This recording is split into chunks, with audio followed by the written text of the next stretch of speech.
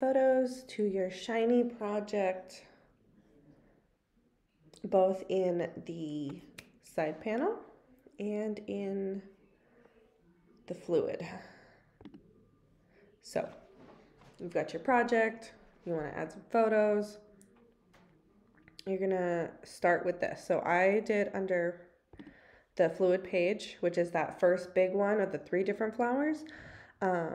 H6, which is going to be your diagram of a flower. You can call this whatever you want it to be called. That is popping up right here. So you can call it whatever you want, right? Make sure you put a comma after that. And then we're going to get into the images. So you're going to put tags, $IMG, this whole code, this line right here. Go ahead and copy that down. This right here, this green, you don't need to copy this right now. You can just put whatever you want in there. You can put image name goes here, whatever, just kind of some placeholder there for the moment. So once you've got that done, make sure you end it with a comma.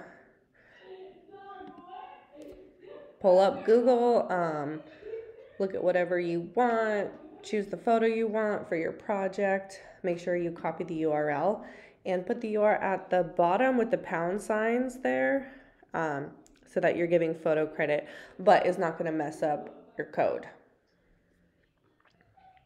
So once you have it saved, save it to downloads. That's the easiest place to do it. You can go to downloads and you're going to see, okay, like these are some of the ones I did, right? You're going to click on it. You're going to copy it to your clipboard. Once you have a copy to your clipboard, you're going to go into your project. And then within your project, you're going to find that particular folder that you're using. So you can see I tried my final over and over. Please don't laugh at me too hard. So this is my final, the last one. This is that script right there. So you're going to make a new folder and call it www. Okay, so then within that folder, you're going to paste the photos that you want in there. If they have a super long name, you can change the name to something a little bit easier if you want. But once you got them pasted in there, you're going to click and then you're going to pause and then you're going to click again, right? And then you're going to highlight the whole thing. Copy that and you're going to paste it right there, right where you have that placeholder. You're going to paste it right there. Okay? So then that will give you this photo, right? And it's a little skewed unless I go full screen, then it's better. If you want to mess with the size, or if like mine is a rectangle and not like a square, so I had to kind of play around with the measurements so it didn't look too skewed. Let me show you what that looks like. So I had height 550 width 700, but if you wanted to do like this, for instance, you don't want it so big, you want it a little smaller. There you go. Just play around with the numbers. As you can see, that made it super small, right? So just play around with those numbers. And then in order to put it in the sidebar, it's basically the same thing. So just copy the H6 to here, unless you don't want to label it. I didn't label my second one because it was just kind of a pretty drawing, you know, for decoration.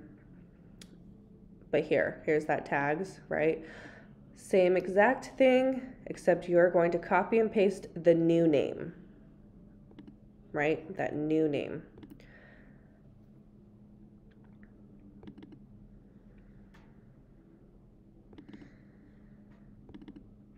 Right?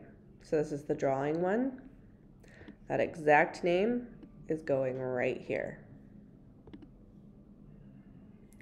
And then that one I wanted smaller, so I changed the height and width to be smaller. And you can do whatever you want. You can add a title if you want, which is that H6 right here. But otherwise, that's how you do it. Really simple.